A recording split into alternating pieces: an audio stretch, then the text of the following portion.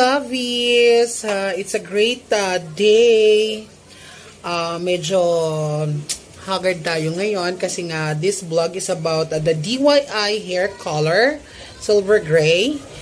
So actually, what happened, since hindi ko na video yung dalawang session ko, the first was actually very light ash blonde. Yun yung first session ko. And then after 3 days, because we need to at least put some rest sa hair natin to minimize damage. Second session, ito na siya, which is dust. Both I used 12% for the developer para mag-light siya. Most specifically, pag medyo talaga dark ang hair mo, you need to at least lighten it up first para maganda yung effect ng silver gray. But I don't suggest bleach because nakaka-damage yun ang hair, kaya nagdalawang session ako. And eto na, instruct ko lang kayo at show ko sa inyo yung mga product na ginamit ko. And let's hope for the best. Sana ma-achieve natin ang silver gray. Love, love, love!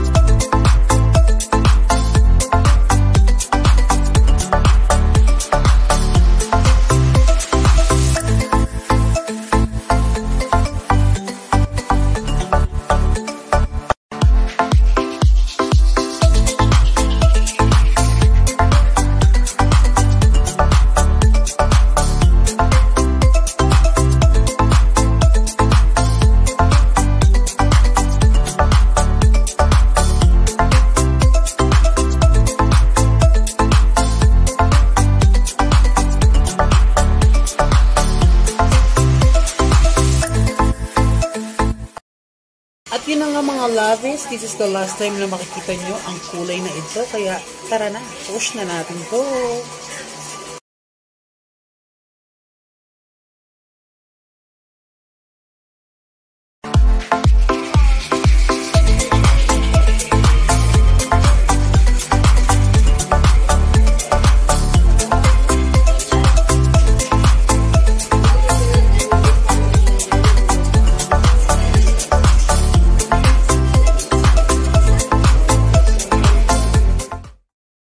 Good evening mga lovies ko. Ayan na nga, after 1 week ng rest, after ng second session natin, to lighten our hair, it's about time to go with our final color, which is the silver gray.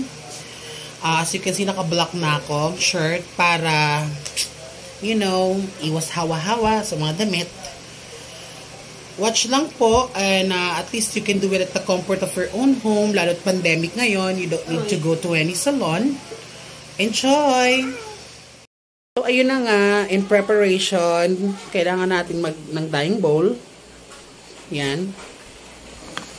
Ating silver gray and peroxide na 9%. Syempre yung baby ko waiting. Siya magkukulay sa akin dahil hindi ko abot yung likod. So, tara na. Timpla na tayo ng gamot. Tara na.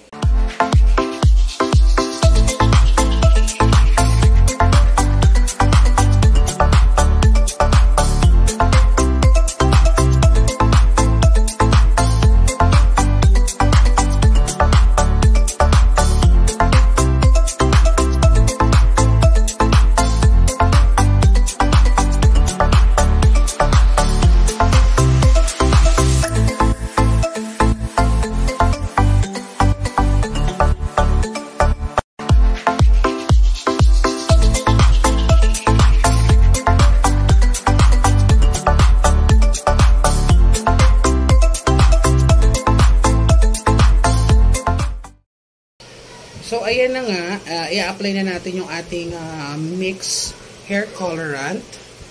Starting sa nape, ayan, going up. Siyempre, kailangan natin ng assistant, ayan, ang bebe ko. Just in case, hindi natin abot, katulad ko, ang likod. Kasi yung front naman, abot ko na yan later. So, ayan, hindi lang masyadong makapture. Sana ma-achieve na natin mamaya-maya ang silver gray. Update namin kayo.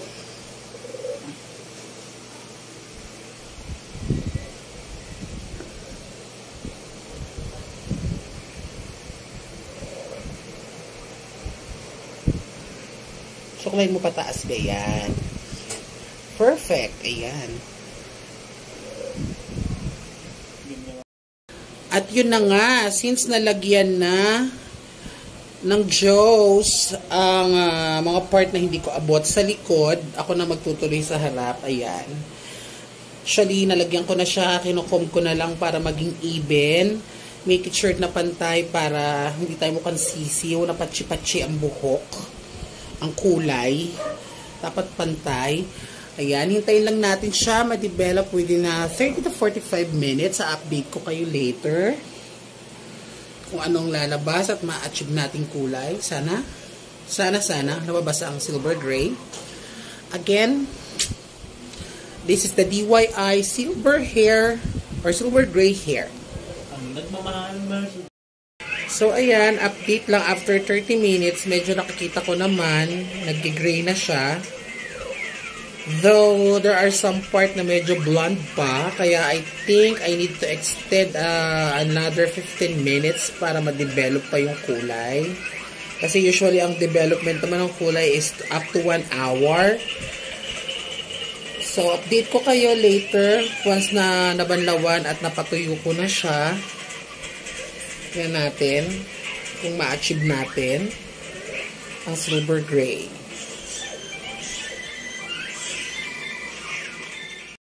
So, after 45 minutes, ayan, banlawan na natin siya. Nakaready ng aking warm water na pambanlaw para mas mag-intensify at mag-emulsify yung color. I think, diretso ligo ko na to kasi medyo messy, nakakaloka. Hintayin lang po, banlawan natin at patuyuin natin at tignan natin kung na-achieve naman ang silver or silver gray. Ayan. So, ayun, upon rinsing, hindi ko masyadong i-scratch yung scalp kasi medyo sensitive na siya. Tapos nakailang kulay na tayo, ilang session. Babad lang natin yung deep conditioner natin para ma-nourish yung scalp. Yan, pati yung hair strand, hindi siya damage. After at least 3 minutes, banlawan na rin natin. So, patuyuin na lang natin siya para makita natin kung talagang kumulay or after a week, kailangan pa natin ng second session. Tignan natin. Ayan, as we can see, nag-gray siya but not that super silver. At ang nagustuhan ko naman sa kulay na to, naghahalo yung pagka-dark niya at pagka-light. Parang hinighlights lang siya ng mga may silver. Ayan, makikita natin. So guys, hope you enjoyed the video. Watch nyo lang po para kung sakaling bet nyo yung gantong kulay, ma-achieve nyo siya without damaging your hair using bleach. Yan. Diba?